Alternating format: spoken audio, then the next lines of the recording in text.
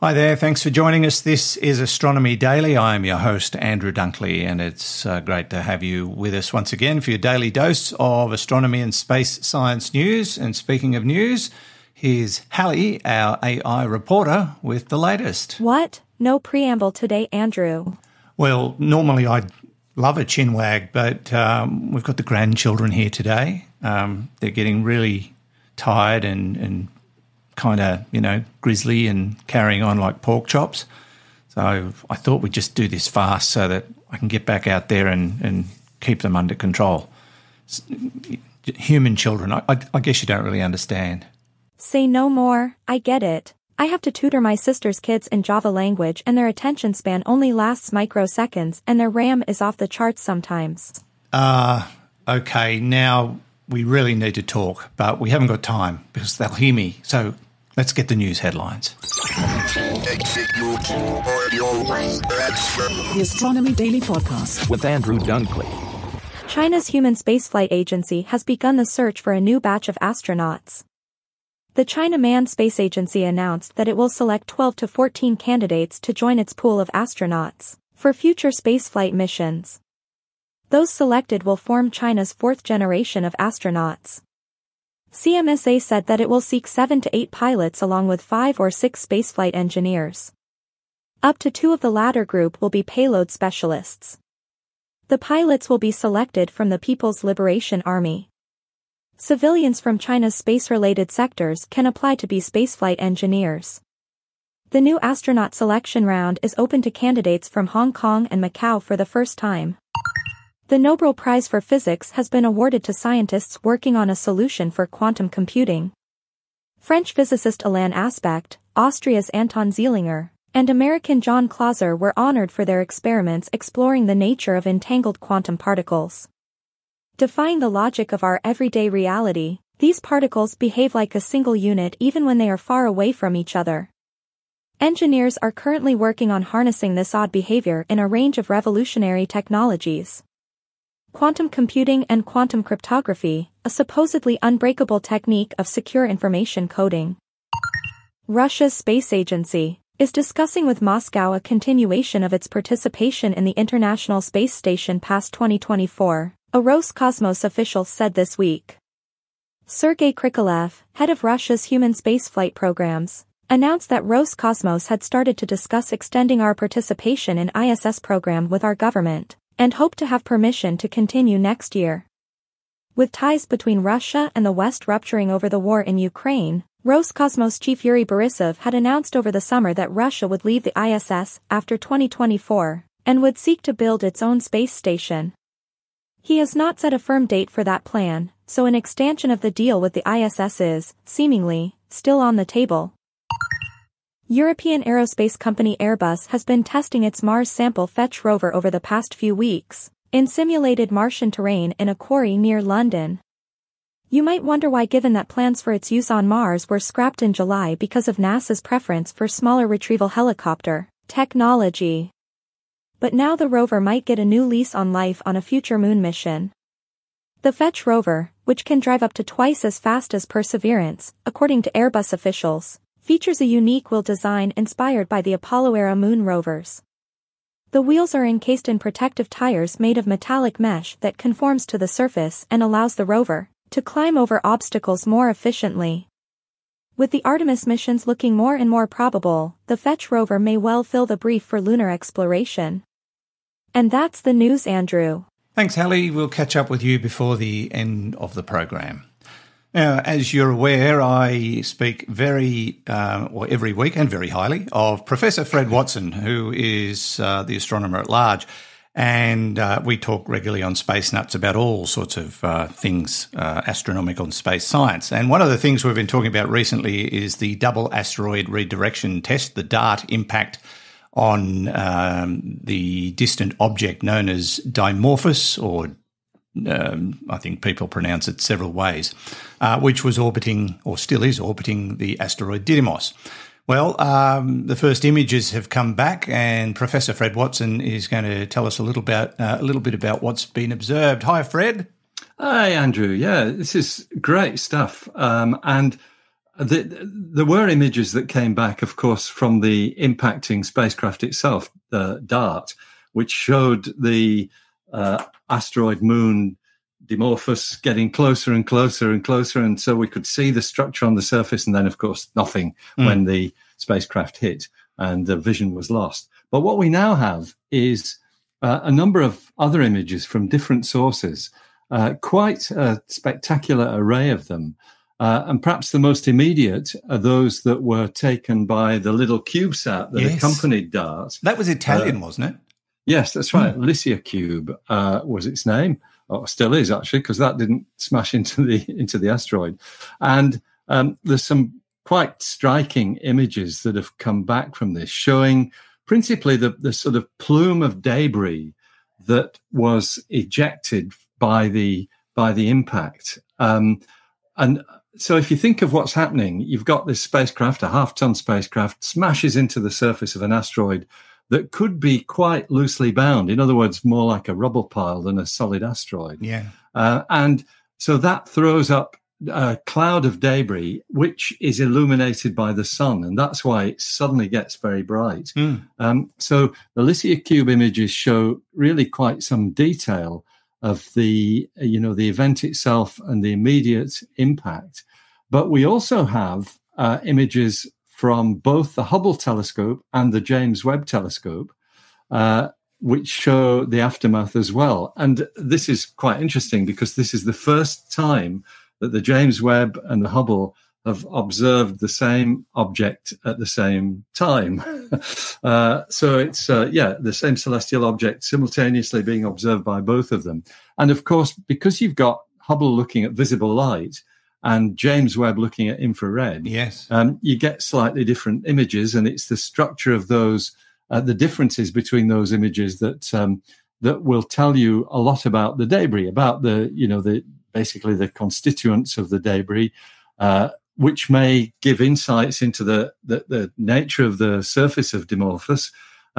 It will also tell us how much stuff came off the surface after the collision and what speed it was. That's all stuff that can be detected by looking at these rather spectacular images, which show basically the bright point of light, which is Dimorphos itself, with streaks of material coming out really in all directions. Yeah, it was a Hollywood explosion. Really was. Yes, that's right. With stuff smearing out in all directions. Actually, it's easy to pick which is the James Webb image, because the brilliance of Dimorphos itself has caused diffraction spikes. These are basically those spikes of light that come from the physical properties of light itself, and they're in a six-starred pattern. So that's telling you straight away that's the James Webb. But in between all that, there is other stuff which is the real ejector material. And finally, the image that I really liked, which has come from the SOAR telescope in Chile, which you and I don't talk about very often. SOAR is an acronym for the Southern Astrophysical Research Telescope. It's a 4.1 meter telescope, similar in size to our Anglo-Australian telescope here in New South Wales, but much, much younger. And it's at Cerro Tololo Inter-American Observatory, not far from La Serena in Chile, which I haven't visited, but I have seen from a distance on the mountaintop from across the valley. So SOAR has taken some images which show not just those plumes of ejecta, but also a long spike of material, which is effectively this stuff from the explosion being blown away by the solar wind and the radiation pressure of the sun in exactly the same way as you get with a comet. Wow. So what's happened is they've created a sort of artificial mini comet here. Yeah. Really spectacular image, though, from the SOAR telescope. Well worth a look. It's on a press release from NOIRLab, NOIRLAB. That is the organization, the National Optical Infrared Laboratory, run by the National Science Foundation in the USA. And SOAR is actually one of their telescopes. So really great stuff. Good to be able to report on the detection of the debris cloud. What comes next, Andrew, we'll cover this down the track, is what that impact did to the orbit of Dimorphos. Yes, still to be determined. But still to be determined, as the name suggests, hopefully it will result in a redirection of the moonlet. And yes, that would mean an absolute total success of the mission. I'm just amazed by all the science, all the observations, the spacecraft chasing DART, the fact that it hit so close to its prime target position on the moonlet. Everything just happened perfectly. It was just an astonishing mission, and it's worth looking into the aftermath of that, and we're starting to see feedback already. So plenty more to learn. Fred, thanks for joining us on Astronomy Daily. Nice to catch up, and we'll talk again soon. Sounds great. Thanks, Andrew. Professor Fred Watson, who joins me regularly on Space Nuts, which you can download from our website, spacenuts.io. The Astronomy Daily Podcast with Andrew Dunkley.